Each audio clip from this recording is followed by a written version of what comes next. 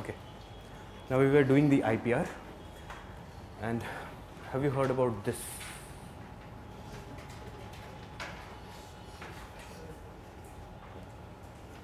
It's a special 301 report by the United States Trade Representative. It's the Office of the United States Trade Representative. Now what happens is, there are different categories under this list, and India has been kept into the priority checklist. The moment a country is placed into the priority checklist, it means that the US administration becomes very vigilant with respect to the IPR regime of that country. It means US Trade Representative Office, it assumes that the IPR laws and the IPR norms, mostly the TRIPS agreement and different kinds of IPR which we have already done, is not being followed in this country. And the US Trade Representative Office does everything that is in its capacity. It means both carrot and stick policy is applied to fix whatever are the barriers in the path of a smooth trade with respect to US companies. Now, you can see the hypocrisy here. It is not with respect to priority, with respect to two-way trade. They keep it in priority list if they feel that the US companies are not getting benefited. Obviously that makes sense, because it is United States Trade Representative and not United Nations Trade Representative. Are you clear with that? So it is only with respect to the US policies. 2015, India was placed into the priority list, and that has done a lot of damage to the IPR, you can say, sentiments in the country, because many investors thought that India is not respecting the IPRs properly. Now, one thing you think of this, suppose there is an investor from Norway or from Sweden or from any other such part who might not be having a lot of idea about India's IPR regime. But anyhow, USA is a global power and everybody looks up to USA, how they are behaving. So if it is found that USA in its special report has identified India as one of the countries where IPR is always violated or recursively violated or not respected, then definitely you can understand that these investors coming from, say, countries like Norway, Sweden, Australia, etc. will also be moved by such report and will be desisting from investing in India. And you can understand, if that happens, then the Indian economy will suffer. Also, the Indian innovation culture will suffer. Clear? So that is all what we will learn in the first half of the class. So you write concerns with the Indian IPR regime. Concerns with the Indian IPR regime.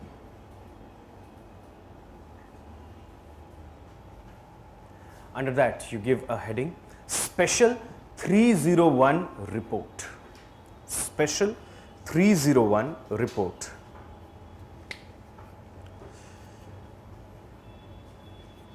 Now, under that you write in paragraph from, this report is prepared annually. This report is prepared annually by the Office of United States Trade Representative. By the Office of United States Trade Representative, USTR. Under section 301 of the Trades Act 1974. The USTR office prepares the report. The USTR office prepares the report after conducting public hearings where private sector lobbyists and foreign government representatives can participate.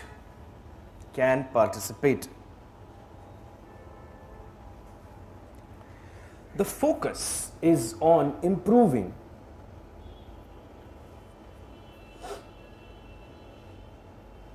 trade potential. The focus is on improving trade potential and exchange and commercial exchange kar lo, and commercial exchange. Now you change the paragraph and write, the report aims at highlighting the different trade barriers to US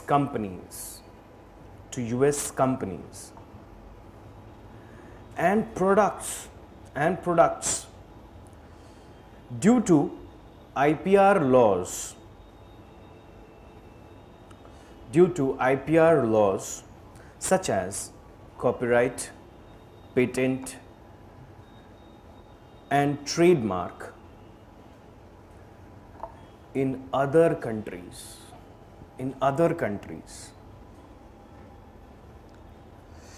Each year the USTR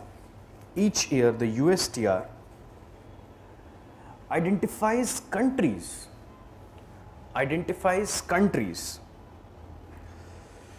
which do not provide adequate and effective protection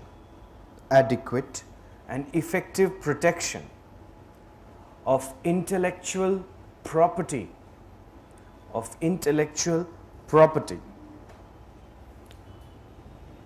Now suppose there may be countries which provide adequate protection net with respect to the IPR, but adopts trade distortive policies. It means do not provide a fair and transparent level playing field. Though you have the IPR, but there is a lot of surreptitious subventions of it. Okay, so you're right. Or fair and equitable market access,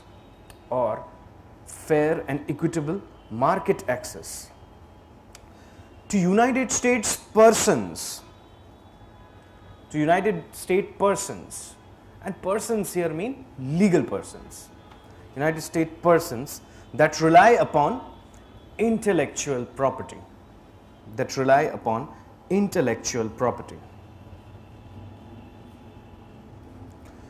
Have you heard about the section 306 of the Trades Act 1974? This 301 is always in news, but what is not in news is 306. Now under 301 the USTR identifies the countries where IPR is not being respected. Under 306 the US government is empowered to put sanctions on such countries, including economic sanctions. Clear? So you write section 306, same under that same heading, section 306 empowers the US government to put sanctions on such countries which are listed under section 301 report,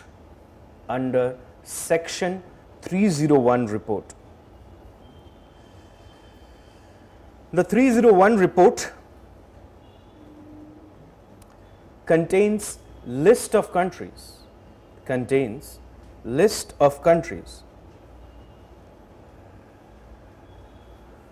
with weak IPR regimes.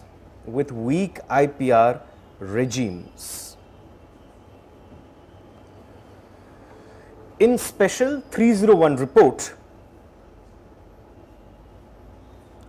countries are classified into the following groups.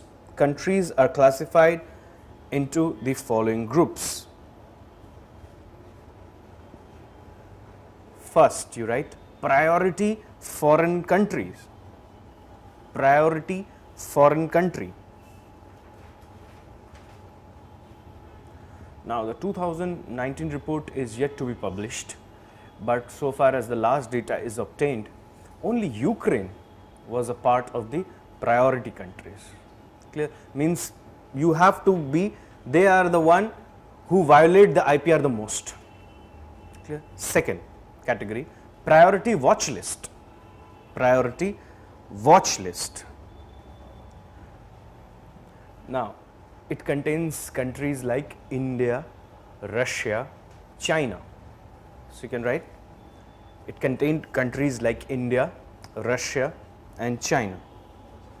Then watch list, the third category. And fourth, not in watch list, not in watch list.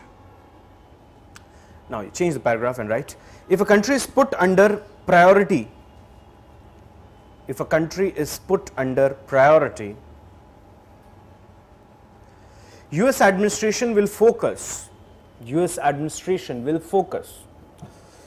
all its attention and shall adopt both carrot and stick approach, and will adopt both carrot and stick approach to make that culprit country, fix its IPR regime,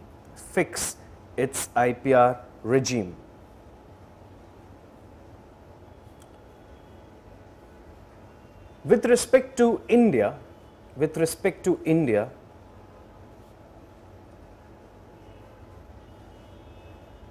the USTR has expressed reservation.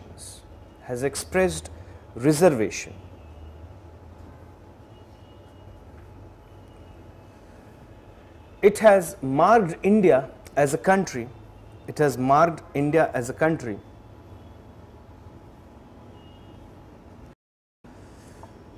Where the IPR environment is not conducive for the US companies. Countries like Algeria, Argentina, Chile, China, Ecuador, Kuwait, Indonesia, Pakistan, Russia, Thailand and Venezuela, along with India, have featured in the priority watch list.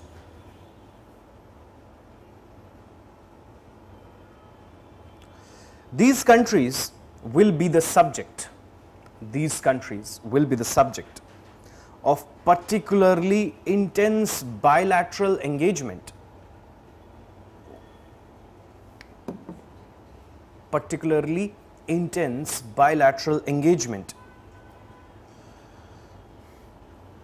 When was it published for the first time, the 301 special list? When was it published for the first time? It was published in 1989, and since then India has been put regularly under the priority watch list. So you're right. India is in this list. Since the beginning of special 301 reports.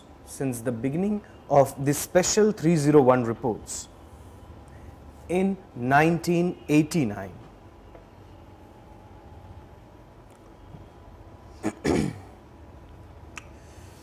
USA often uses some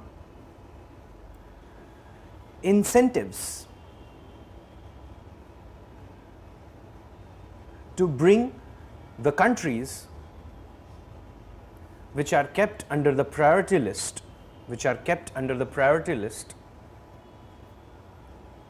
and the priority watch list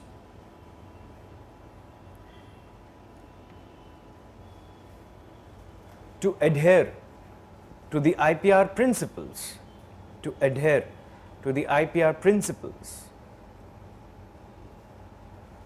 that are acknowledged by the USTR,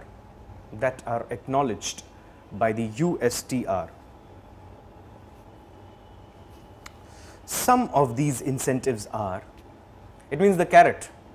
Some of these incentives are, I can write in bullet form, first bullet, giving grants, comma, donations, comma, training, and gadgets to officials in legal, police, customs, patent departments of that country. Second bullet, inviting judges, bureaucrats and businessmen for a paid trip to USA.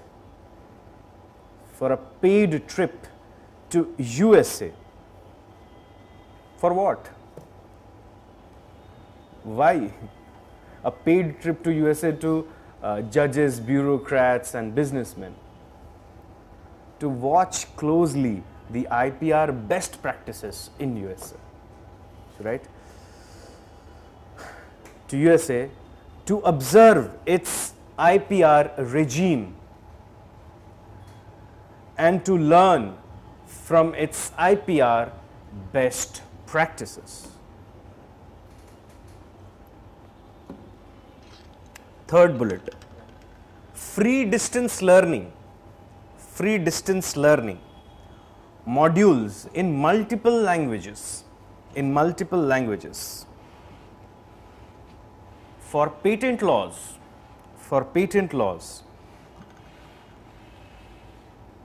related to the US and the WTO TRIPS agreement,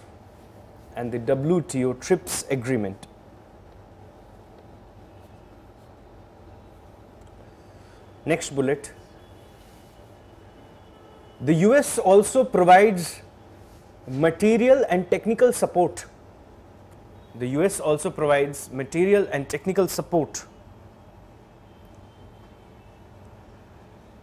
To countries for fighting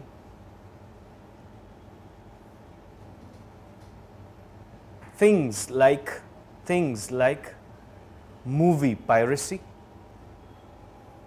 internet piracy, fraud, etc. Now, just to write a note, though if the country still does not brings its IPR regime in tune with the established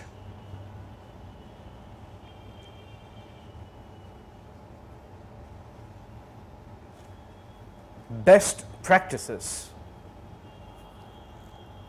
in bracket to write, as acknowledged by the USA,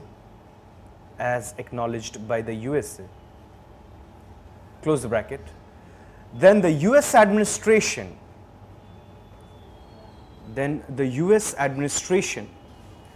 the federal government of USA,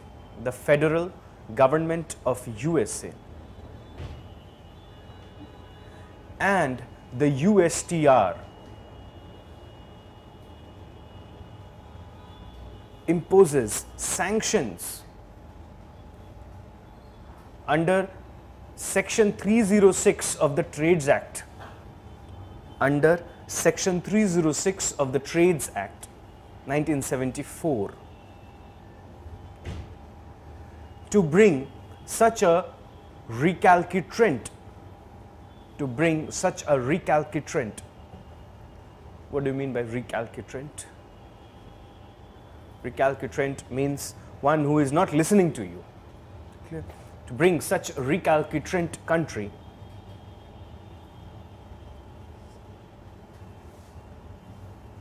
to predetermined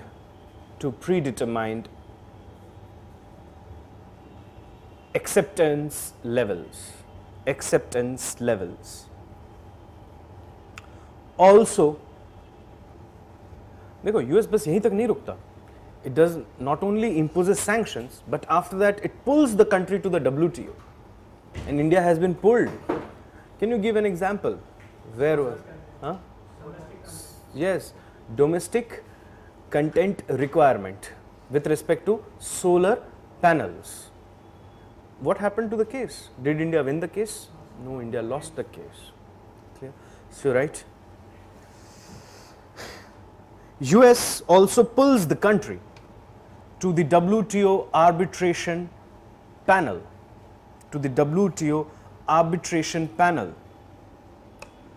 designed for dispute resolution.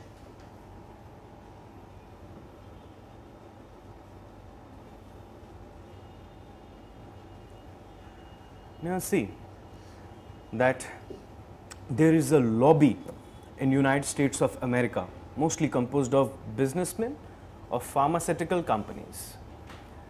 They are doing everything that they can in their capacity to move India to the priority list from the priority watch list and impose the heaviest economic sanctions on India till India improves its IPR regime. But we have seen in the last class that India's IPR policy is very much in tune with the TRIPS agreement. What they are demanding is over the board, means you can say incentives that cannot be given, because we have a domestic industry also to protect, and we cannot, if we give patent to life-threatening drugs or life-saving drugs in case of life-threatening diseases, how many people will suffer in India, not only in India but in continents like Africa or Latin America, because India supplies a lot of generic drugs there.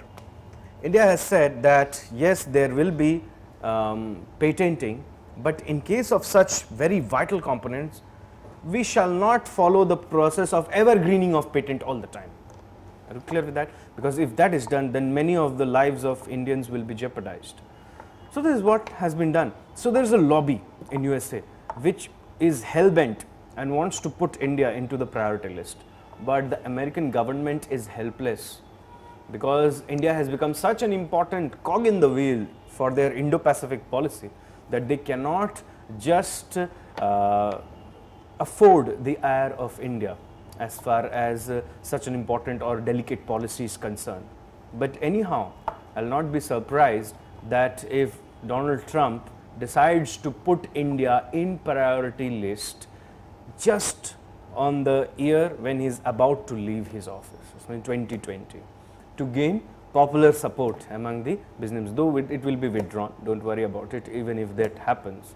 Now, have you seen that as the Pakistani Prime Minister Imran Khan visited, and the statements that he has given? You can understand that such statements would have never been made by India. It is impossible, because if you go by the agreements of the Shimla and other agreements, you would see that Jammu and Kashmir is a bilateral issue between India and Pakistan. And in fact, the Parliament has spoken in one voice that it is an integral part of the Indian Union. So the only negotiation that can happen with Pakistan is how to get back POK. That is the only negotiation that is possible, and how to eradicate terrorism, how to reinstall the pluralistic demographic characteristic of the valley, which has been lost over the years, and how to curb radicalization in the valley. Only these things can be put to table, and of course Pakistan sponsored terrorism and adequate justification for it. But you see that Donald Trump on his own has made a statement that he is willing to, US is willing to mediate. Now, mediation is a very important diplomatic word. The word mediation means that, for example, US mediated between Palestine and Israel. So, from a bilateral negotiation, it turns into a trilateral negotiation or multilateral negotiation, depending upon how many mediators are there. Are you clear with that? This has been the US policy. US always does this, the carrot and stick, and this time US has confronted a country which is very much expert in it, and that is our country.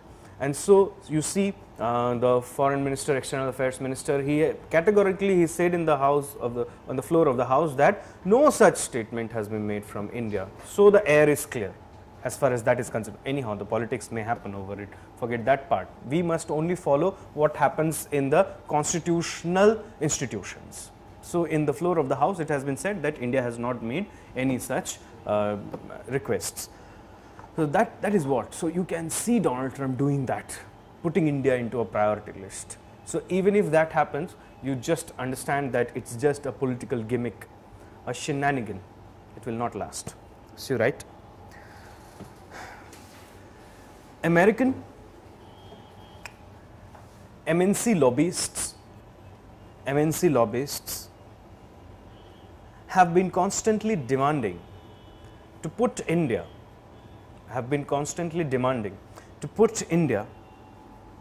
in the priority list.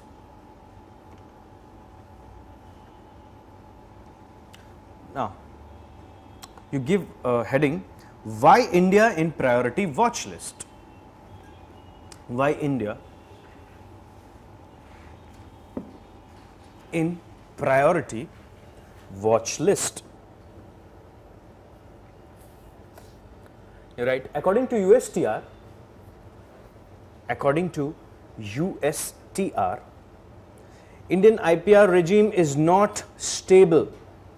Indian IPR regime is not stable, not predictable,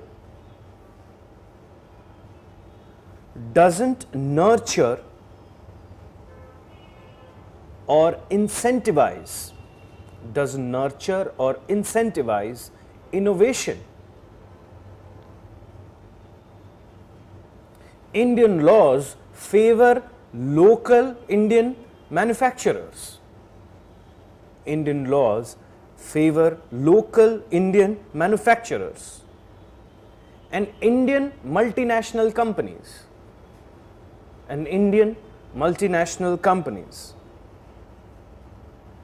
This prevents a free competition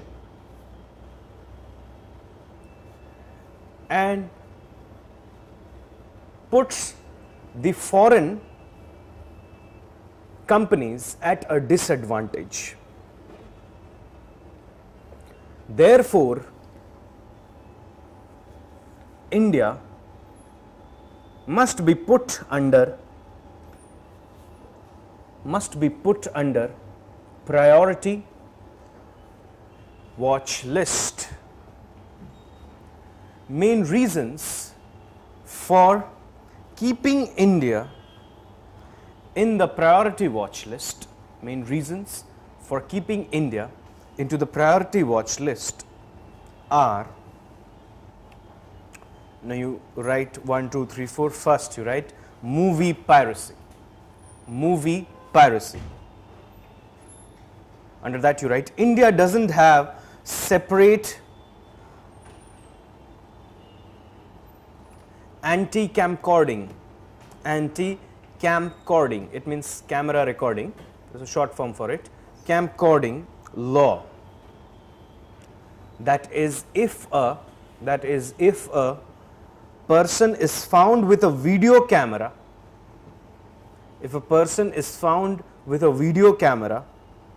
in a cinema hall,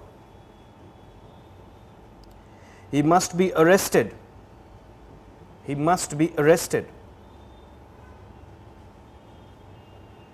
Now, to some extent this is correct. It happens in India. Clear?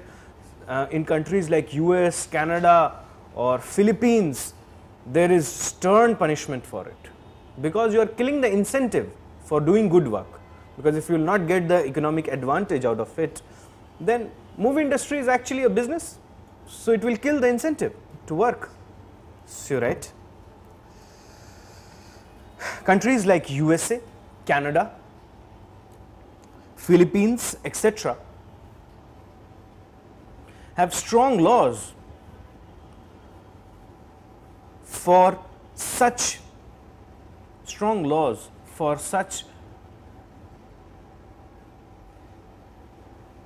camcordings means camera recordings, while this is more or less an established practice.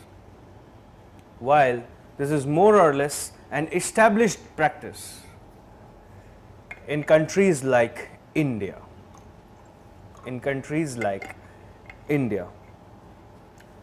So this is the first reason, movie piracy. Second, internet piracy.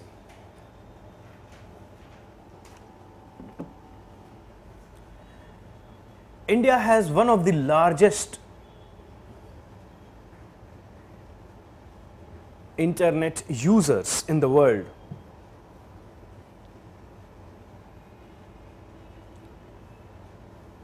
India also does not have strong laws with respect to internet piracy. If someone is caught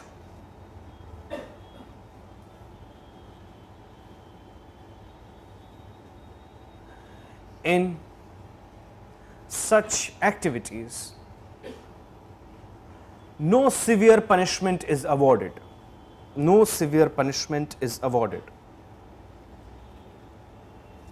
Next, you write drug price control.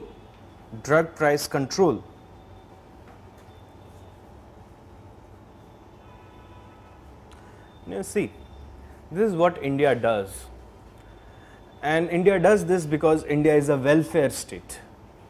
India has kept a ceiling with respect to MRP on particular drugs which are essential for saving lives, that you cannot go beyond this. So it was 348, and presently it is about to be declared that how many new drugs have been incorporated in it. So we'll not go by the number because that can change with time, but we'll go by the policy, that what actually it is. Clear? Now, the drug pharmaceutical companies, especially from the United States of America, have expressed their serious reservation that how can a country fix the maximum retail price? Obviously, they want to create a shortage of supply, and then they want to make exorbitant gains from the Indian market. And you know that everybody is willing to spend a lot on health because everybody wants to live. That's the first priority. Jaan hai to jahan hai. So right. Drug Price Control Order, DPCO, Drug Price Control Order of India imposes MRP restriction on essential drugs, but under exceptional conditions. Some drugs can be sold at higher price.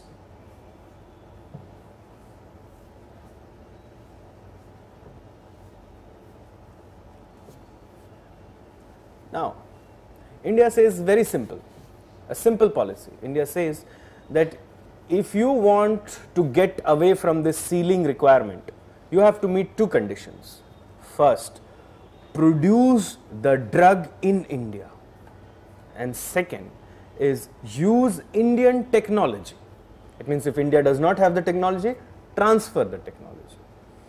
Because if you will come in my country and you will make excessive grains, and then you will show there is a DTA, double tax avoidance agreement, and you will take all the money back to your country, that is drain of wealth. Isn't that so? So you must pay back something from where you are taking, because Indian companies are paying taxes. So you're right. put a comma, if they are manufactured in India, if they are manufactured in India using Indian technology.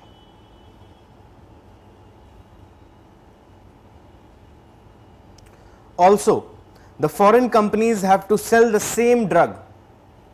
Also, the foreign companies have to sell the same drug at a price fixed by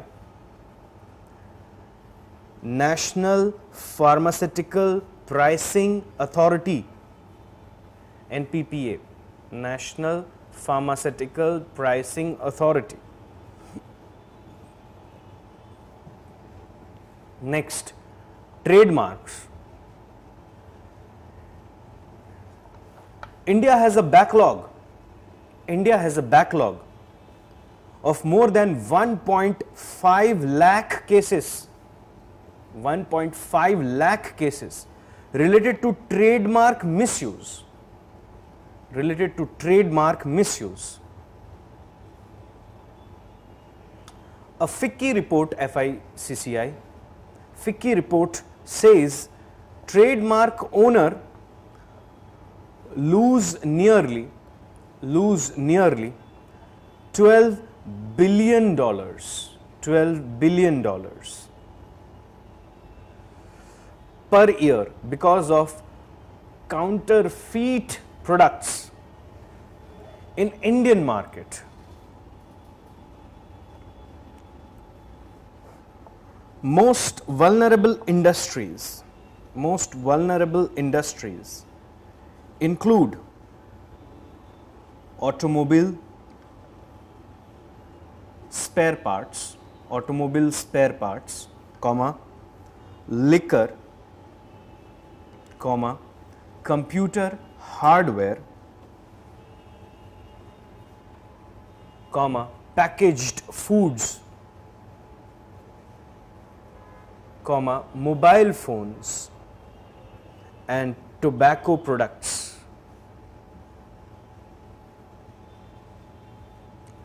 Next, counterfeiting. US Customs Department report says India is the top supplier of counterfeit. India is the top supplier of counterfeit pharmaceuticals to USA. India doesn't have separate laws. India doesn't have separate laws to punish trade secret violations. To punish trade secret violations. It relies on an outdated Contracts Act.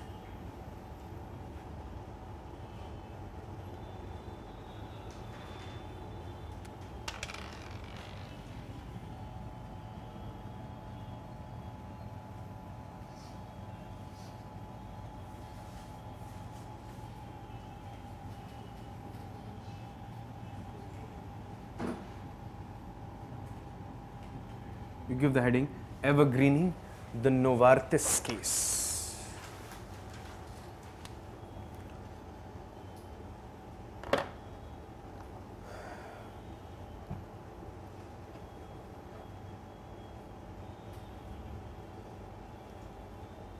What is evergreening?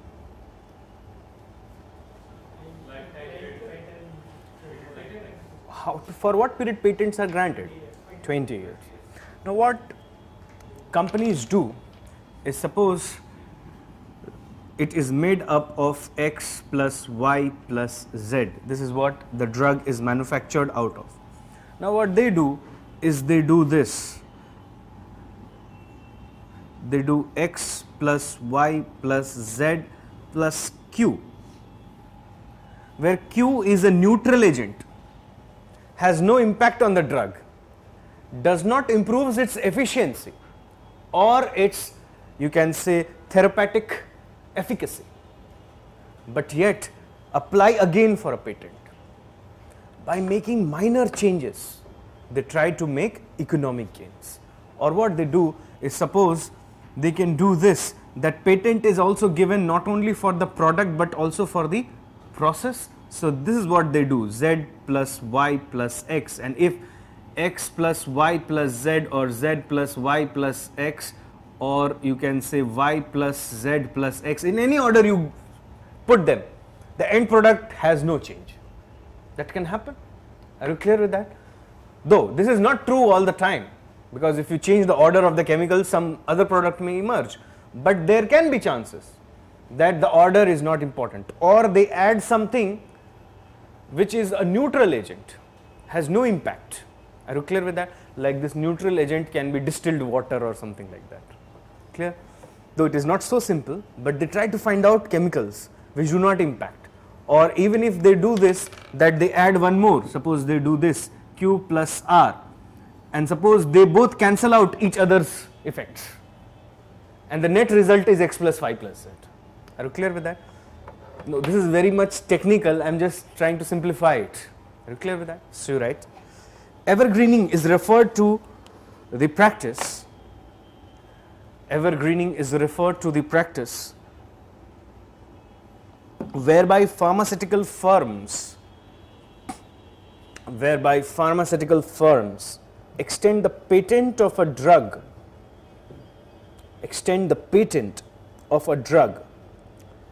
by obtaining additional 20-year patents,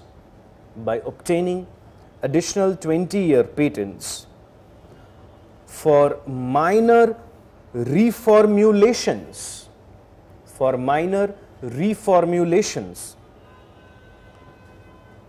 or other iterations, iterations of the drug, without necessarily increasing the therapeutic efficacy, THERAPEUTIC, therapeutic efficacy,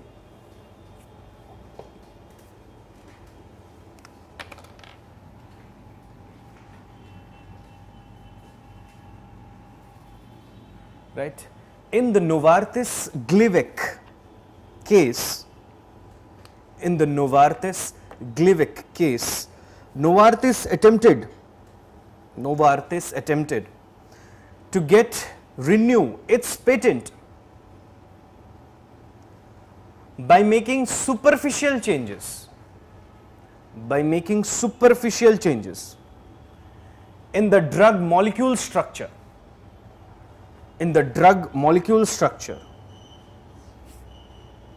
but you know that the Supreme Court of India, it prohibited the evergreening.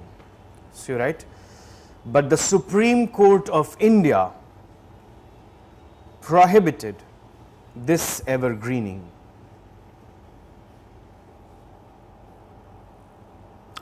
Right? In 2005, when a condition was inserted in section 3D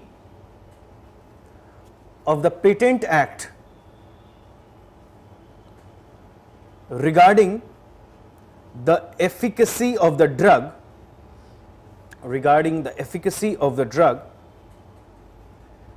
it was interpreted as to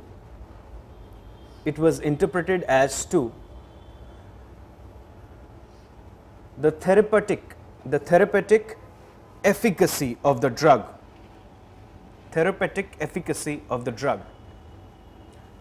Now, when we talk about improving the efficacy, patent can be got only when you improve the efficacy or the efficiency.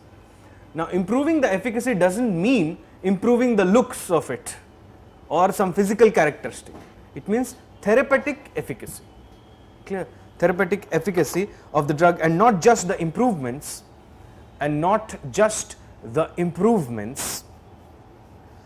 in the physical characteristics or stability of the product. Novartis filed an application before the Chennai Patent Office. Novartis filed an application before the Chennai Patent Office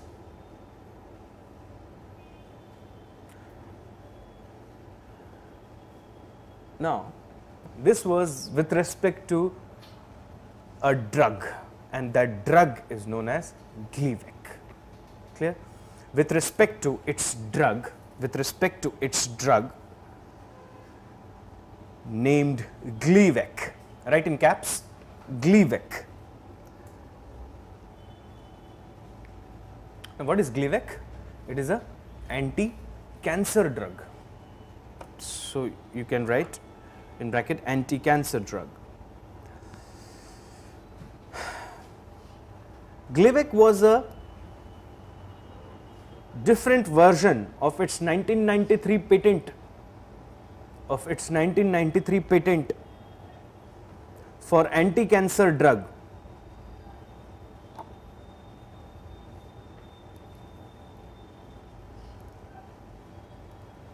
Now, obviously, when this application was filed, the assistant controller of the Indian Patent Office in Chennai rejected the application, and thus the case was filed in the Supreme Court. Clear? So, you are right. The assistant controller of patent and design,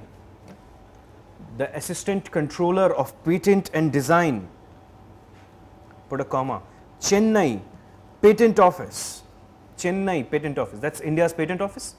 Chennai Patent Office rejected the application under section 3D of the Patent Act. 3 clause D, write D in small cases, 3D of the Patents Act. Novartis prayed to the court and cried foul. Prayed to the court and cried foul. Now, you see, the lawyer of who was fighting the case on behalf of Novartis, he said in the Supreme Court of India that section 3D is not in tune with the TRIPS agreement, and there they lost the case, because it is very much in tune with the TRIPS agreement. So, you write, Novartis prayed to the court, what did you write? Foul, and asked the court to declare, section 3D of the Patent Amendment Act, patent in bracket you write amendment, close the bracket, Act 2005, as a clause which is non-compliant, with the TRIPS agreement and violative of which article of the Constitution? If they are claiming, then it must be which article? Article 14, right to equality, and violative of Article 14 of the Indian Constitution. The entire argument regarding violation of Article 14,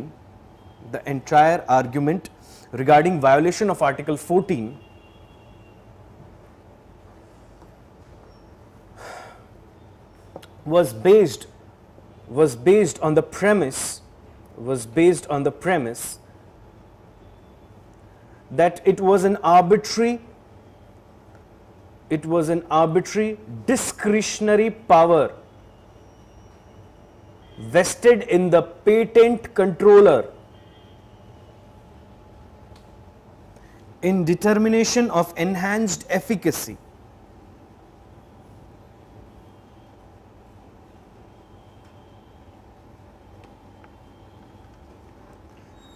Now, the Indian patent laws are such that yes, we respect the patent and we want to protect the patents. That's why you see that under Startup India, if you file a patent, no fee is to be given.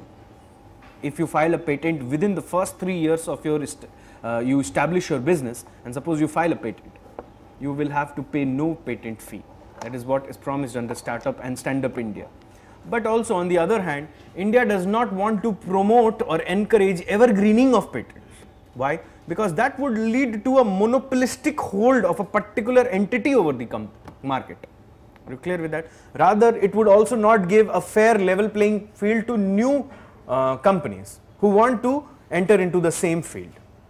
Clear? So you're right. The court said that the aim of the Indian patent system, the court said that the aim of the Indian patent system is to discourage the extension, of patent after the expiry of the patent term, discourage the extension of the patent after the expiry of the patent term of 20 years, so that other firms can produce and market the drug, so that other firms can produce and market the drug. The court said that the amendment was intended to,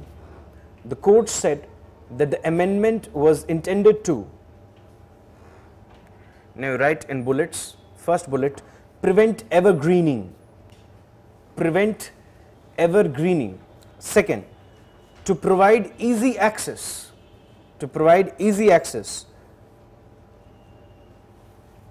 to the citizens of this country for life-saving drugs,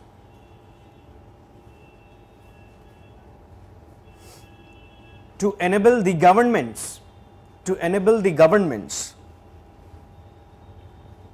to discharge their constitutional obligation,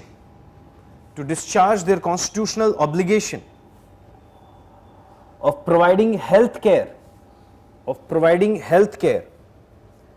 to its citizens.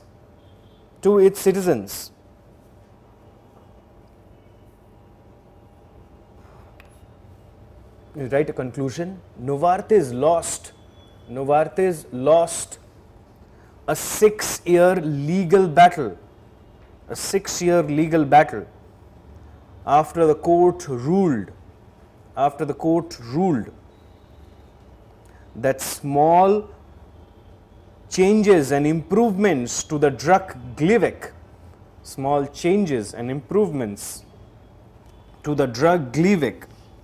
did not amount to innovation,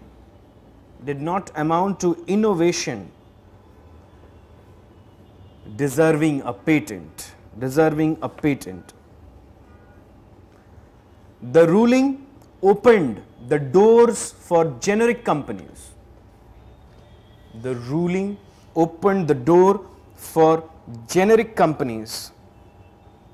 In India to manufacture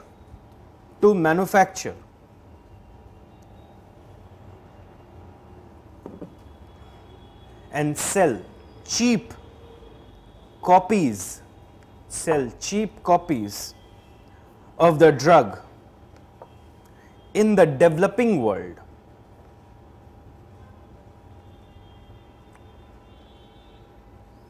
It also has implications with respect to future applications relating to evergreening.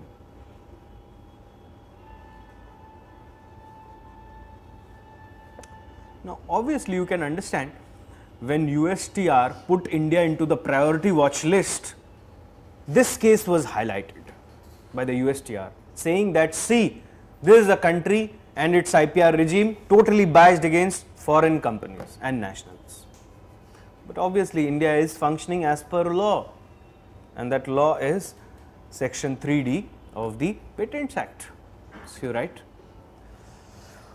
But the MNC pharma lobbies,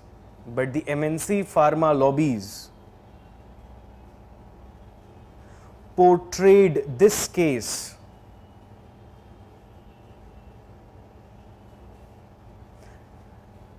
in a different tone, as if Indian judiciary as if Indian judiciary and laws are biased against foreigners.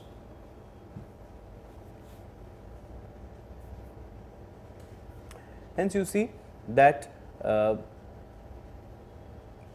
the special report 301, it categorically puts down that India is biased against innovation and is not conducive for innovation.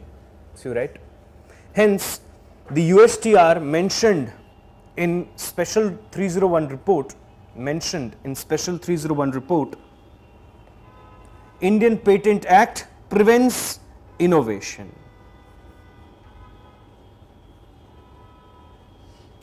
Hence,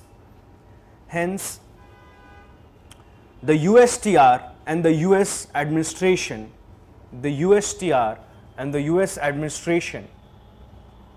wants India to scrap section 3D, of the Patent Act relating to evergreening.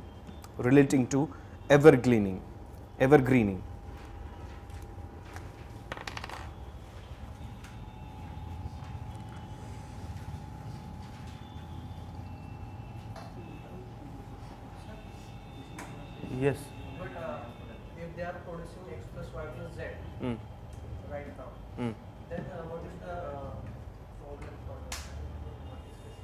No, if they are doing this, suppose they got the patent after 20 years, some other company produces X plus Y plus Z. there is no problem. The patent is over. When the patent is over, everyone can do it. Clear? Only when the patent is in place, no one can replicate it.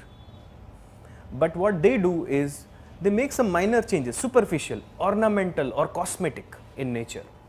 They are not real changes, and thus they claim again a patent. And No sir, but a new patent will be given, no? But the original drug can be produced. no, because they would do this, that the patent is for the entire procedure, and procedures might have sub-procedures. Did you get it? Do you understand what he is trying to ask? He is saying that we can follow the same procedure because the new procedure is X plus Y plus Z plus Q plus R, but they would say patent not only the entire procedure but also the sub-procedures, and by that they are clever enough and they have an array of lawyers sitting at their disposal. Clear? So next is compulsory licensing or the Nexwar case. This is another case, yes. So India also faces this, what is in this category because of phytosanitary measures? Yes. But that is already addressed in the new IPR policy, if you see. It is one of the objectives. Okay. Compulsory license, Nexwar judgment. See, right? Nexwar is a German company.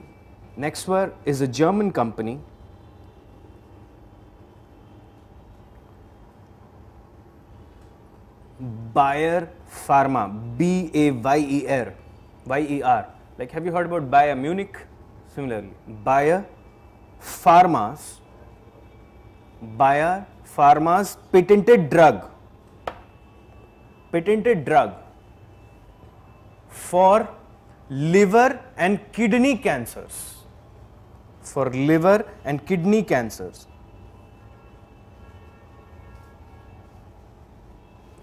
Now, it was 2008 when Bayer Pharma got a patent for Nexwar. Now, let me tell you the cost of Nexwar. It's a very small, you can say, box of medicines which contains 120 tablets, anti-cancer tablets with respect to liver and kidney cancers. 120 tablets, the cost is 2.5 lakh rupees. And India has one of the largest population that suffers from kidney and liver ailments. Clear? So let us see what happened. So right, in 2008, Bayer BAYER, that's the company. Bayer got patent in India. Its 120 tablet pack costs. Its 120 tablet pack costs more than 2.5 lakh rupees. 2.5 lakh rupees. And you must understand this 2.5 lakh rupees as per the exchange rate of 2008. Clear? So in bracket you write as per the 2008 exchange rate. As per 2008 exchange rate.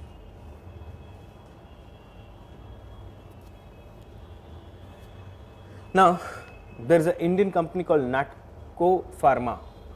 It sought permission from the government of India to produce a generic version of it, and government was also under severe criticism that such an important drug and you have granted patent for it.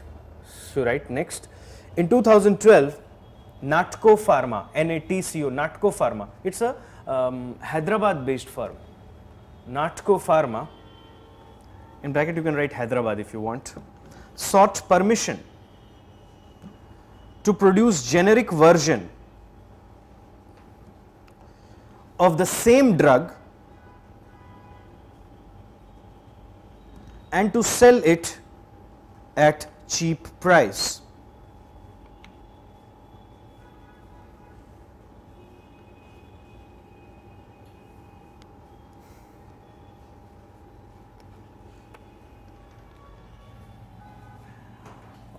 Okay, you write.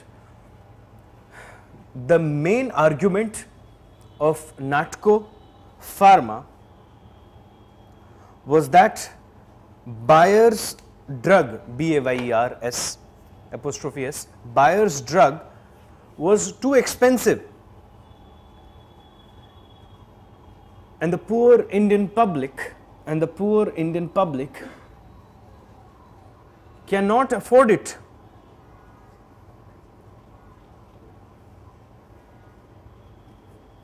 They intend to sell the same drug.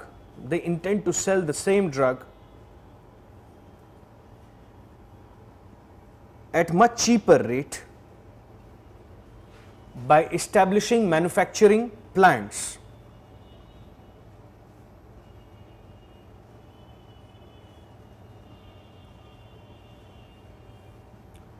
So see, the Indian authorities asked Bayer that okay, we have granted you the patent, but it is going beyond the ceiling limit, and if that is happening, then there are certain conditions that you must meet. And what is that? You must produce the drug in India. So what was the reply it was given? You know, we have no problem in producing the drug in India, but the problem is that it will not be a good business move. It will not be benefiting us from the business viewpoint. So, right. Bayer's argument was that we don't want to set up manufacturing plants in India because it would be a loss-making proposition.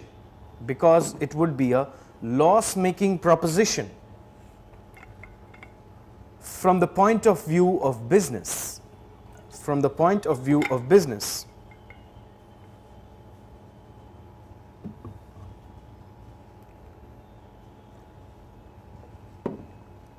Obviously, India's Controller General of Patents gave permission to Natco to produce this drug, and all the case started beyond that. So, you write, India's Controller General of Patents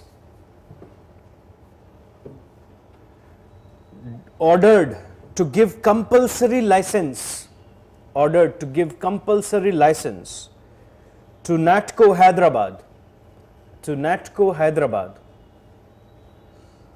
to produce the said patented drug under section 84 of India's Patent Act.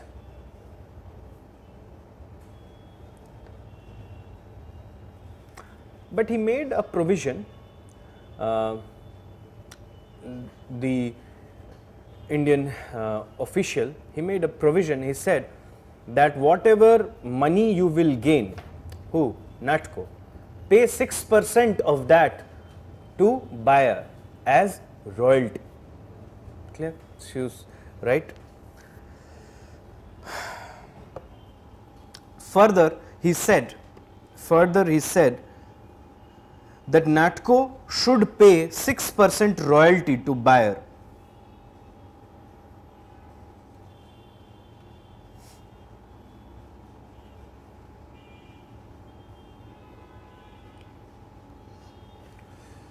So, your buyer could not withstand such a decision. So, it appealed to the Intellectual Property Board and got defeated.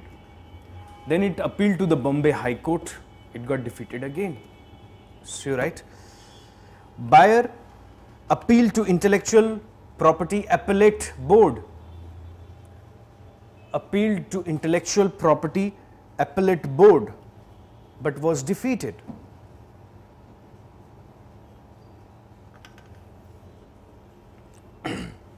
It also met the same fate in the Bombay High Court.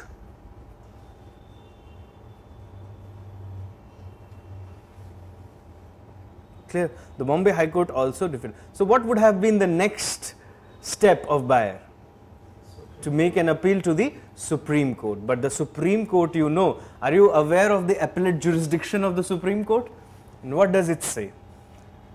That an automatic appeal from the High Court to the Supreme Court will lay under some special cases. Like for example, the High Court has taken a proceeding that is pending before a lower court, before itself reverse the decision, and acquitted person has been convicted and given death penalty under such extreme conditions. Or the High Court certifies that there is a question of law which requires interpretation of constitution, or there is a question of law of public importance. These are the conditions. But the High Court has given its decision and there is no certificate. But they are not aware of this. So they appeal to the Supreme Court. So what should the Supreme Court do? The Supreme Court put aside the application. It did not entertain the application, and that was the end to the legal proceeding. Clear? Again, a victory for the Indian generic firms. See, right? In December 2014, the Supreme Court of India refused to entertain buyer's appeal, to set aside the compulsory license on sorafenib.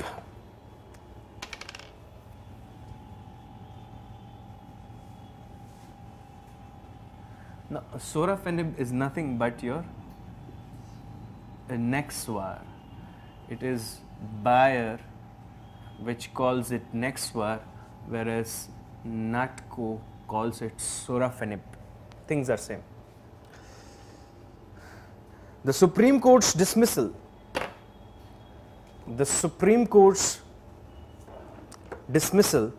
of Bayer's special leave petition. Bayer's special leave petition. Special leave under which article? 1. Appeal by special leave. 136. Special leave petition against the Bombay High Court's decision. Against the Bombay High Court's decisions, and upheld the High Court's verdict.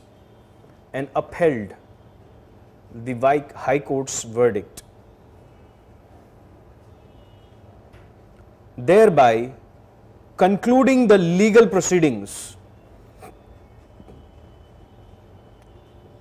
about the first ever compulsory licensing case in India. For India. Obviously, again you can understand USTR highlighted this. So, right? The USTR, write a conclusion. the USTR highlighted this incident too as an event which goes against the IPR protection in India. It said that Indian judiciary and its judges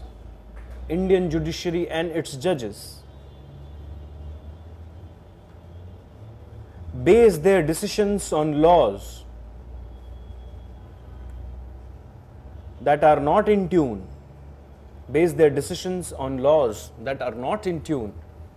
with the WTO TRIPS agreement,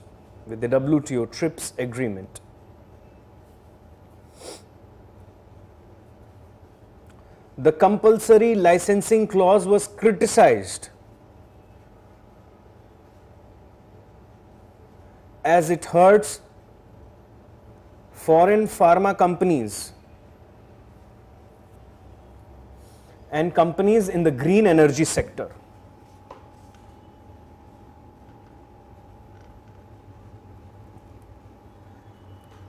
Clear? Next, you give the heading implications for India. Implications for India. So they did not go to WTO or something? They could not, because the case was filed under the Indian Patent Act. Then they have to make a new case. So you write implications for India. So under that first bullet you write no negative implications for India so far, because it is only in priority watch list country,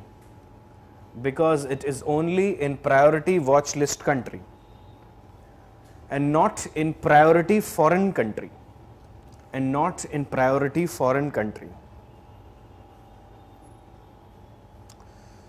Second, USTR reviews the trading partners on annual basis. USTR reviews the trading partners on annual basis.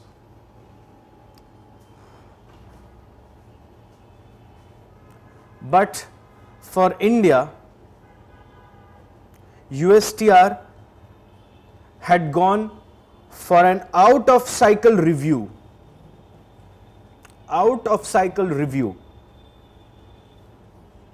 This is known as OCR review. Out of cycle review, OCR, in late September 2014. Means it is done on an annual basis, but for India they were so apprehensive that they started doing it on a quarterly basis, at least for 2014, because you understand that when was this decision given, final decision? December 2014. In September they are putting India into the priority watch list high category. It means now we will push you into priority foreign country so as to influence the decision. But you know, Supreme Court of India doesn't get influenced by such things. So right, in future if USA puts India on priority foreign country status, puts India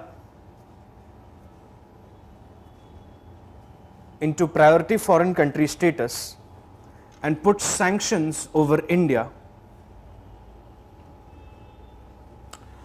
under US trade laws,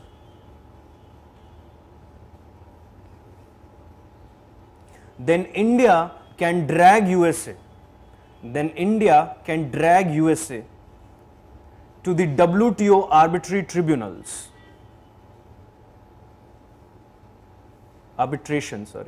WTO arbitration tribunals, because the Indian Patent Act and the Indian Patent Policy,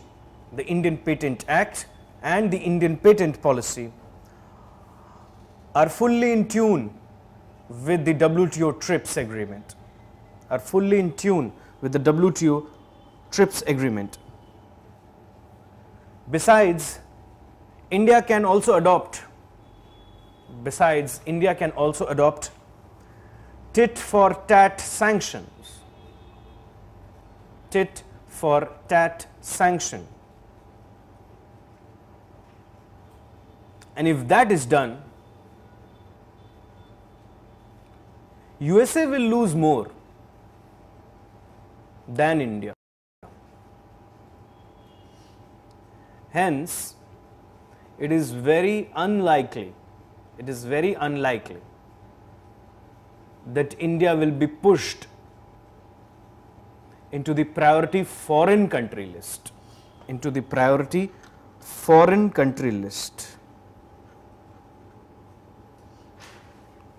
Clear? So do you understand? That is all about the IPR. If there is a question now with respect to IPR, you must write all these features, even 1, 2, 2, 3 lines, you incorporate all these features. Then the answer looks very beautiful. Also, if there is an essay on IPR, then you can write the entire thing, whatever we have written, but obviously not in a language of GS answer, but in an essays language. Clear? By following all the things like whatever we did in the class with respect to essay. So next, you give the heading Digital Communications Policy 2018. Digital Communication Policy 2018.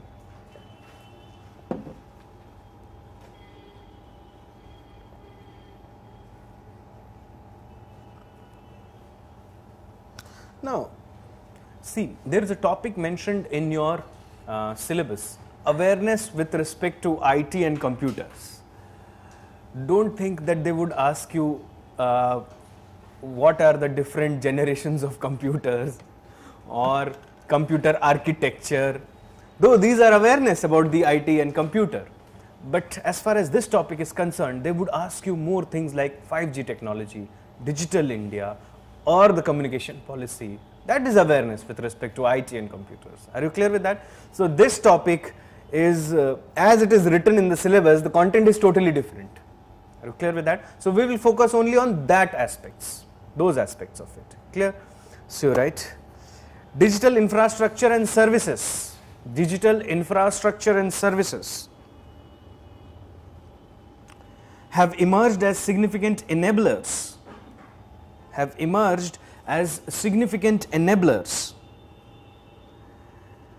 And critical determinants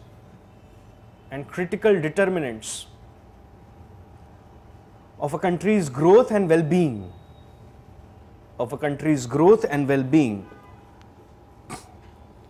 With significantly advanced capabilities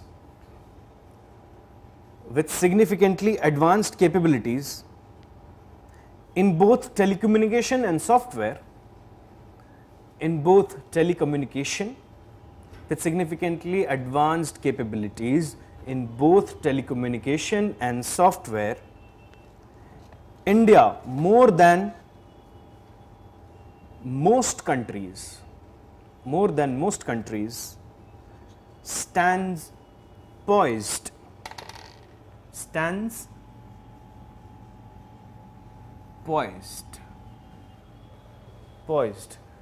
to benefit from harnessing the new digital technologies and platforms.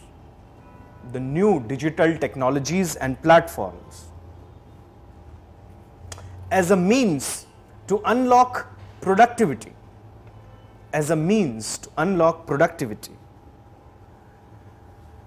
As well as to reach unserved and underserved markets, thus catalyzing, it means acting as a catalyst, catalyzing economic growth and facilitating inclusive and sustainable development. inclusive and sustainable development.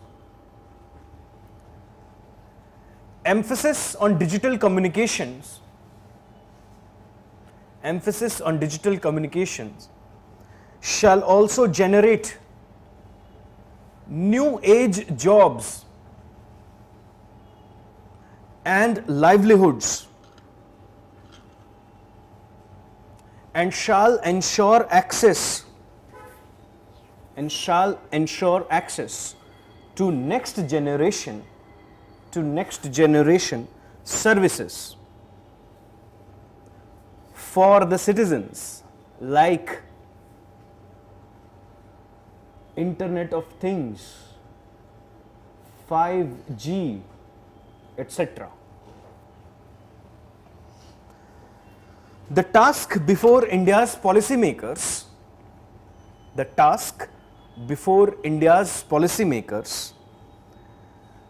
is to ensure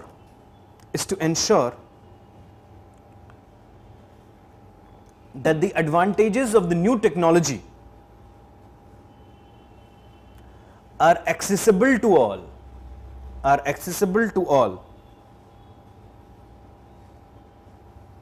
In what way? It can be accessible to all at a very high cost. Do we want that? No. At affordability and reliability. So, right, accessible to all, equitably, affordably, and reliably. While securing them against existing and emerging threats.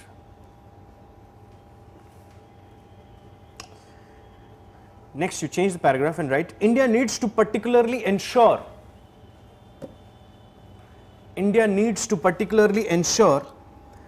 that its communication infrastructure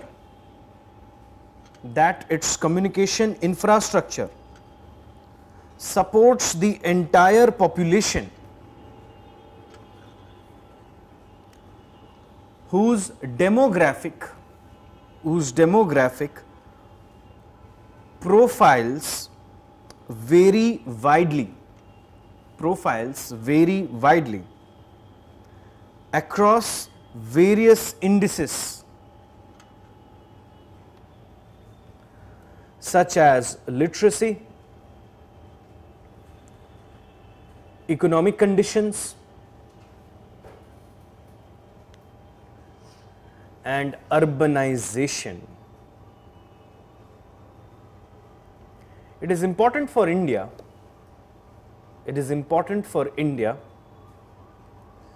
to remain sensitive to these factors and then promote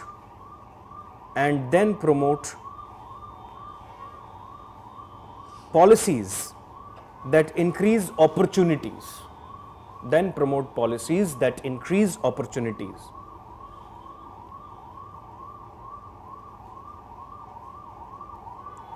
Now you give a small subheading, Digital India is already unfolding.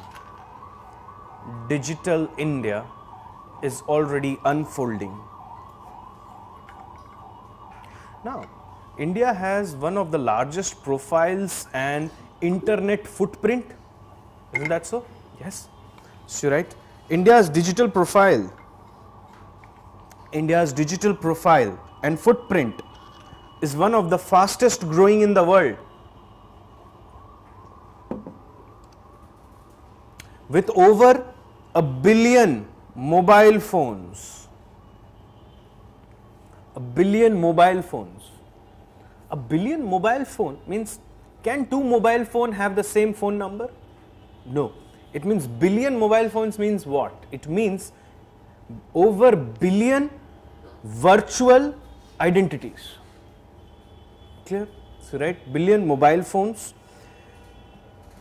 In bracket you can write virtual digital identities. Virtual digital identities. And 500 million internet users.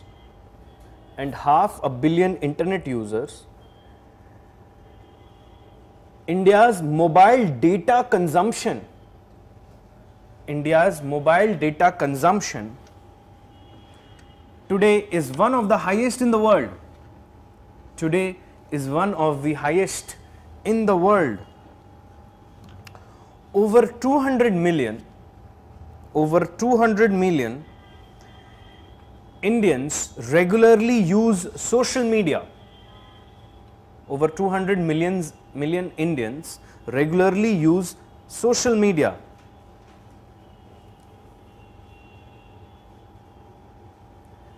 And in the last 18 months,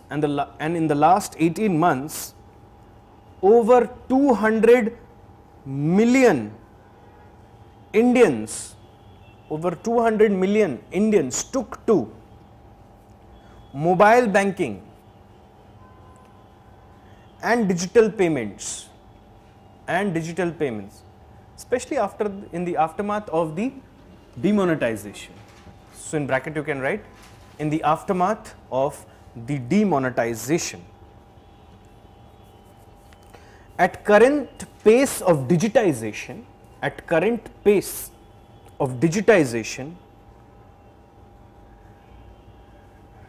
and digitalization,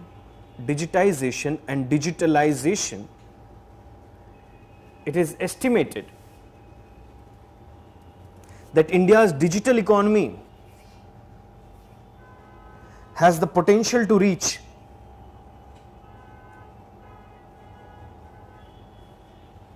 $1 trillion by 2025. Do you remember that we want to become a 5 trillion economy by 2024? So out of that 5 trillion, 1 trillion will be online. Clear? Through digital channels. Next you write, the rapid and unprecedented proliferation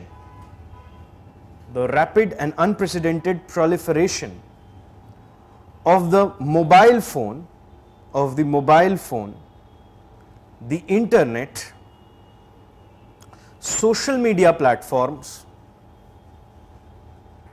digital payments, data consumption and generation across India indicate that the data economy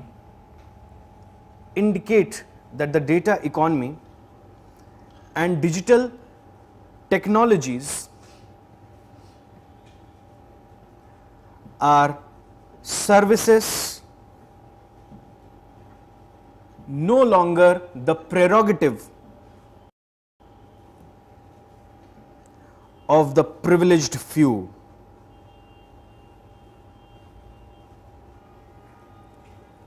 It means everyone is using internet nowadays. Clear? It is not limited to a esteemed class.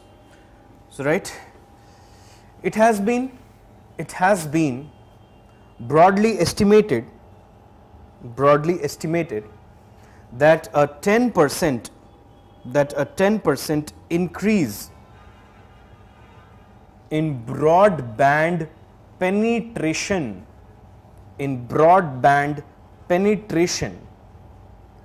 in a country could potentially lead to an over 1% increase, in GDP.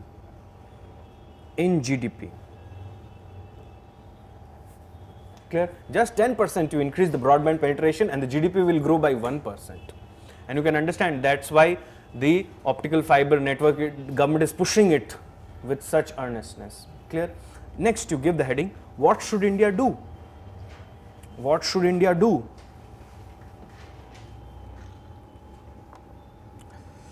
Now in bullet wise you write, first bullet, currently India has approximately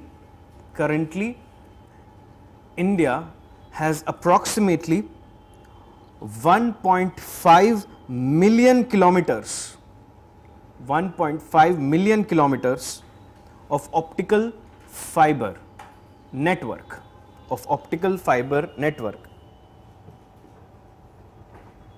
and less than 1/4 of the towers, I mean the mobile towers, less than 1/4 of the towers are fiber connected,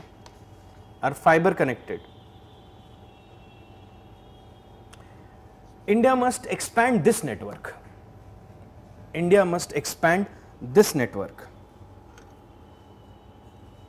Second bullet you write, India should focus on fixed infrastructure development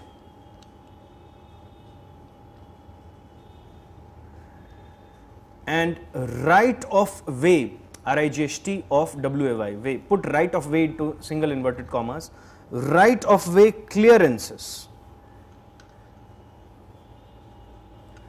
that will form the bedrock, of next generation technologies.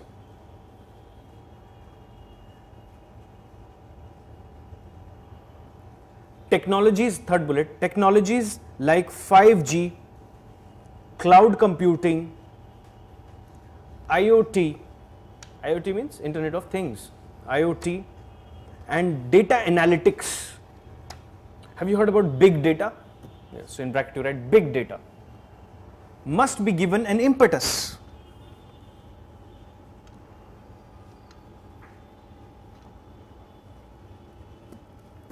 Now 600,000 villages have been connected to broadband under the initiative known as, what is the initiative? BharatNet. So you write projects like BharatNet,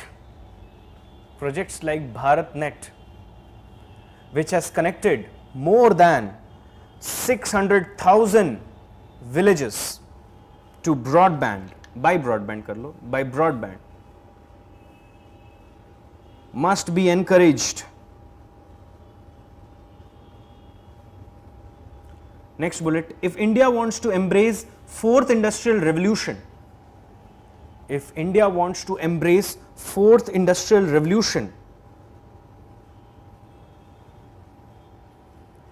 every sector must be digitized.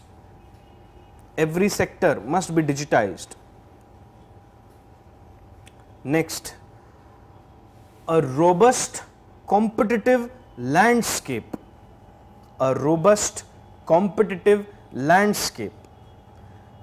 which ensures availability of new communication technologies, services and applications.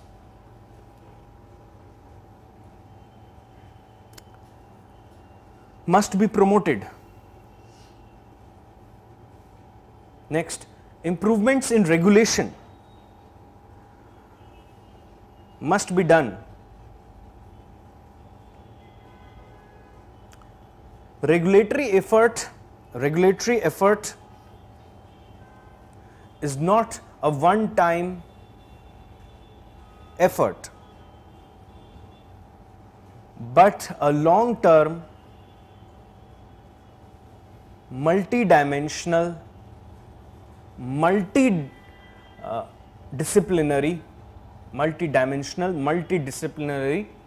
progressive process.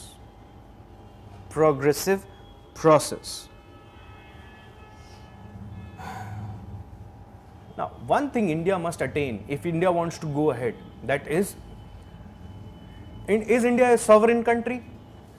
Yes, but it is not digitally sovereign. It's still dependent. Like the GPS, the server, where is the server? It is in USA. So, right? Last, India must promote digital sovereignty.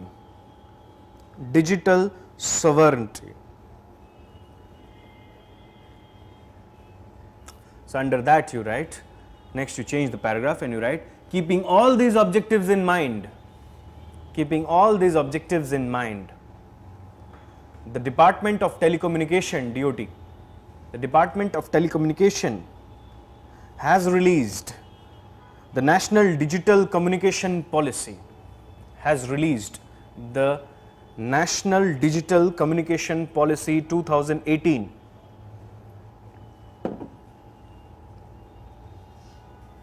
The aim is to achieve digital empowerment and establish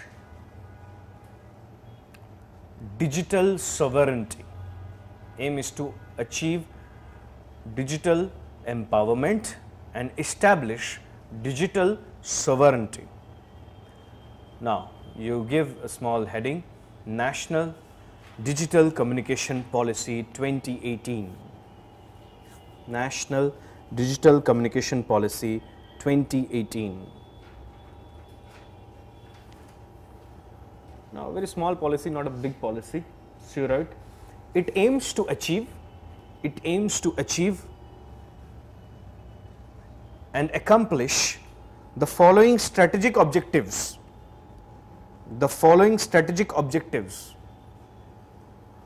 By 2022, in 2022. Now you write in bullet forms. First bullet, provisioning of broadband for all. Provisioning of broadband for all. Second, creating 4 million additional jobs. Creating 4 million additional jobs in the digital communication sector. In the digital communication sector. Next, enhancing the contribution of the digital communication sector to 8% of India's GDP. 8% of India's GDP from the present levels of 6%. From the present levels of 6%. Next, propelling India to the top 50 nations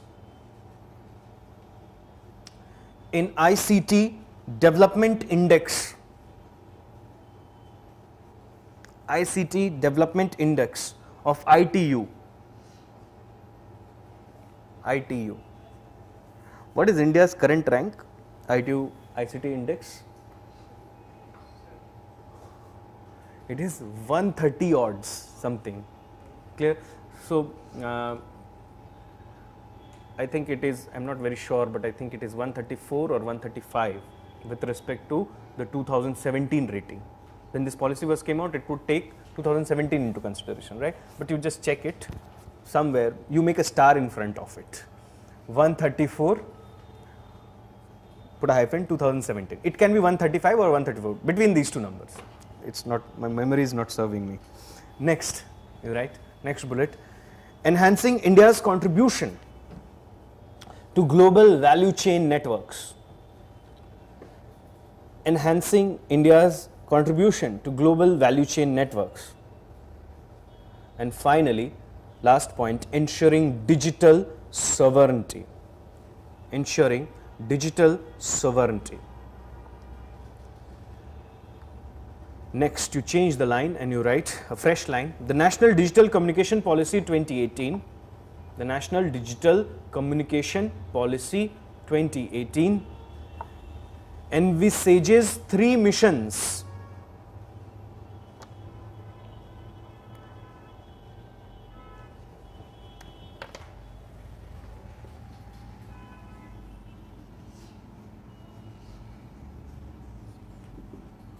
These 3: connect India, propel India and secure India. That's it. So, you write first, connect India. Connect India, under that put a hyphen and write creating robust digital communication infrastructure. Creating robust digital communication infrastructure to promote broadband for all as a tool for socio-economic development. As a tool for socio-economic development, while ensuring service quality and environmental sustainability. Service quality and environmental sustainability. Second, propel India, enabling next generation technologies, and services through investments, innovation, and IPR generation to harness the power of emerging digital technologies,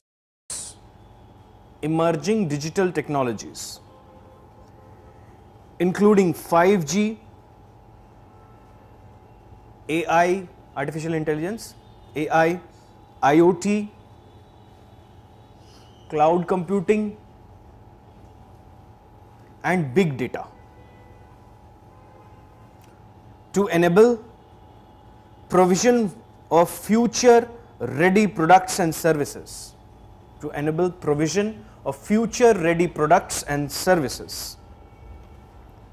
put a semicolon, and to catalyze the fourth industrial revolution. The last one, secure India. Yes. What does it actually mean cloud computing? See, generally what happens is you store your data in a secondary device. Now this is your secondary storage. Now this can be in-house or it can be distant. It means you create some remote storages. Are you clear with that? Why you do this? Because suppose there is a accident at the point of this data location, then at least the data is not destroyed because there is a copy that has been made. But it increases the total cost, isn't that so? Because you have to keep a lot and you have to ensure their security also if this is sensitive data. One major way is to store the data in the virtual network. Like suppose there is an important file, you mail it to yourself. Don't you do that? So you are actually using it, the virtual space. The cloud computing is that where a number of nodes are connected to a centralized network that not only share data, but they can also share resources. Are you clear with that? Like for example, this computer can give a print command to this computer if it has a printer associated, whereas this has none. Are you clear with that? It is sharing of resources and accessing of data. But this is much detailed than this. Because that is a term which is used because it is in the virtual, because you are sending it somewhere away. It is not on the ground. So it's a virtual cloud. It's not a real cloud.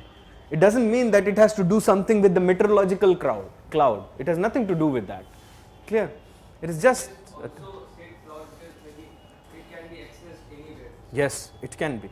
It can be accessed anywhere. That's why. And mostly cloud computing is the buzzword today because of the growth of wireless technology. You don't want to carry everything around, but you just need to access the cloud. It is nothing but resource sharing, and it brings down the cost because everyone is paying for it. Yes, that functions on cloud computing. See, right, last, secure India. Ensuring sovereignty, safety and security. Ensuring sovereignty, safety and security of digital communications to secure the interests of citizens and safeguard the digital sovereignty of India, with a focus on ensuring individual autonomy, put a comma, choice, data ownership, privacy and security. Put a semicolon and write, while recognizing data as a crucial economic resource, as a crucial economic resource. So, did we discuss the day 1 questions of science and tech?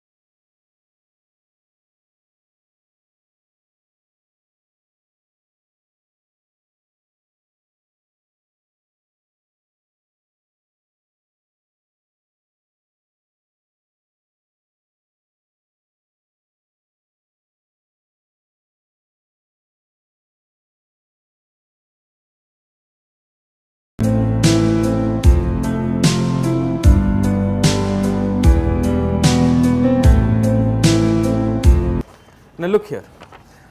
First question, a new class of collaborative, mobile and increasingly intelligent robot promises to transform several industries. In the light of the above statement, discuss the various potential applications of robotics in India. A very simple question. What you have to do here, the introduction, body and the conclusion. With respect to the introduction, you must first highlight what are robots and the different types of robots. Do you remember mobile robots and all those type of robots? So the robots, types of robots and what is robotics in the introduction. That's it. Introduction will be like that. Then second, in the body it shall be that which are the areas where robots have applications like medical, agriculture, defense, planning, etc. You have written that. So you must highlight all of that in the body. But the conclusion is the most important part of this question, because this most of the people will do. In the conclusion, you must highlight how robotics in compliance with artificial intelligence can transform the economy, can change the society and can bring, like if it brings jobs, then it will change, transform the society. So it will facilitate economic growth, it will transform the society and it would propel innovation, a culture of skill development. This is what you have to highlight in the conclusion. It's very simple, straightforward question. Clear? Second question. As India inches to achieve its rightful strategic autonomy, it needs to do much more in planting the seeds for a commercially viable and technologically robust indigenous defense industrial base. That we have already discussed, necessity of it. So here also, how you would go around. In the introduction, you highlight first that why defense modernization is important for India at this point. Clear? Then in the body, first part of the body should deal with what are the challenges in defense modernization and how defense indigenization is a solution. Then next part of the body should deal with that what are the solutions with respect to defense indigenization. And in the conclusion, you must highlight that defense indigenization will not only make India self-reliant, but will also improve India's exports with respect to defense. Are you clear with that? So again, I am repeating. First, you should highlight in the introduction why defense modernization is important and what role indigenization shall play in such modernization. In the body, the challenges in the path of indigenization, the solutions for the indigenization, that we have already written, clear? And then finally, how it would make India self-reliant and would give India an avenue to earn revenue. Are you clear with that? That constitutes the question. Okay. Hold it. let us go to the day 2 one. I know the second question you have not written. Have you written the day 2 one? You haven't? You haven't written? Okay, let's do one thing today. I'm telling you what to write. Then you attempt it to write. Okay? So on the promise that you will write. Okay.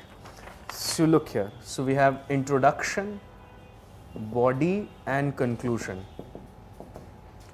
Look at the first question. A fair and transparent IPR policy is indispensable for economic growth and innovation. In the light of the above statement, discuss the salient feature of India's IPR policy. Straightforward question. So in the introduction, you must highlight what is IPR, and you can make a fact box to highlight different types of IPR, or you can make a box to highlight the different laws under which IPR is practiced here in India. In the body, you must highlight the vision, the mission and the objectives of the IPR policy. Do you remember? We have written this. And then you must highlight the 7 objectives which India has highlighted in the IPR policy. The vision, the mission and the objectives. Remember, the objectives were 7 objectives. And in the conclusion, you must write that what are the concerns with respect to India's IPR. For example, the 301 priority watch list. Are you clear with that? That is what you must highlight, and how India needs to fight back these kind of apprehensions to ensure that there is investment and there is innovation at the same time. Simple, straightforward question. दूसरा वाला उससे भी simple है. In the context of India's intellectual property regime, the Novartis and Nextvar judgments are important landmarks.